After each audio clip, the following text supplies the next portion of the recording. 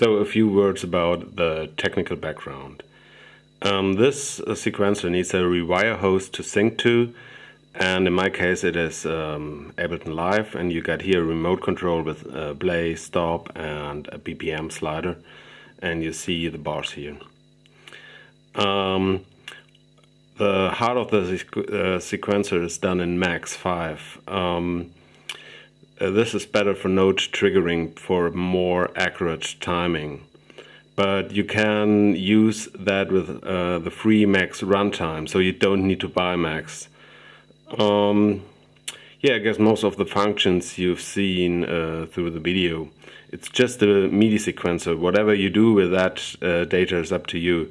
It's thought for drum triggering, so the notes, here you get to the notes patch for drums would probably be like that.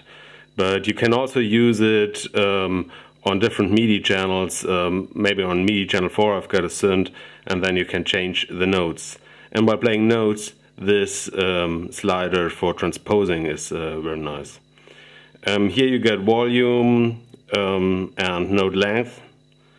And here you get always a range for the outcome of the whole bars.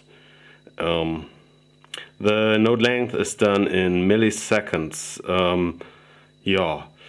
That clear button clears out all the matrix and also nearly everything. But if you don't like that behavior, you can change it inside the Lemur, because this is done in a little script which you find inside that clear button. Also that button here below. Yeah, I guess that's all I wanted to say. Thank you for watching. Have fun while playing with that sequencer, and have a nice day.